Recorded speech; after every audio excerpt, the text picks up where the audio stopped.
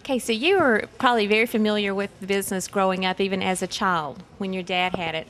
What's some of the things that you will absolutely always hold on to as far as traditions and values with your business? Well, trying to speak to everybody.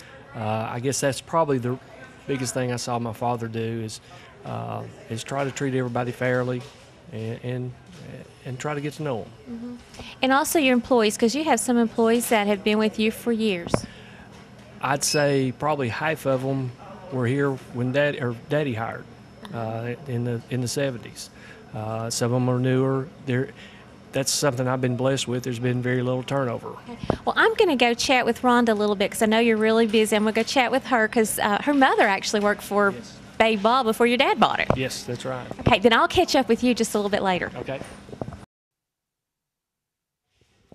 Okay, I am here with the office manager as well as a friend of mine, Rhonda Masoner. So tell us about the very beginning. It was started in 1957? It started in 1957 with Mr. Babe Ball. And he started the store then, and then it came up that Bud was a friend of his, of course, and he bought the store from him. So then, of course, Buddy, when he started growing up, he was working here, and then Buddy bought the store from his dad in 1993. So from 1957, we've only had 3 owners. That's right, just 3. And it's been a lot of progress, but still a lot of the same old traditions.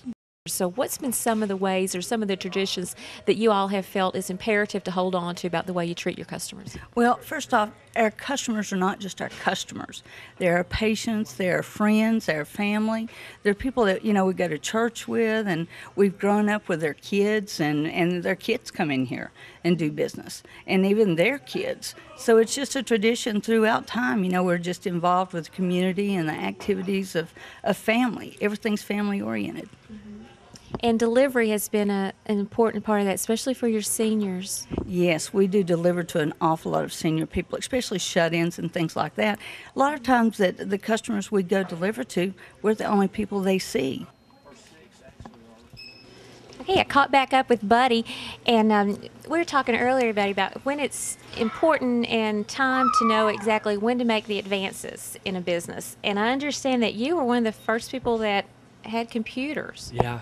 Late March of 1982, we put the first computer in. It was as big as a refrigerator. But since then, a lot of things have changed. We've upgraded computers.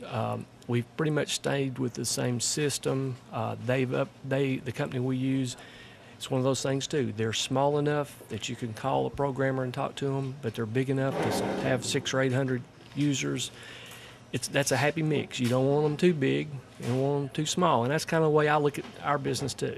And they're constantly updating this system, so we're always looking at not leaving the piece of hardware, updating it and updating the software in it.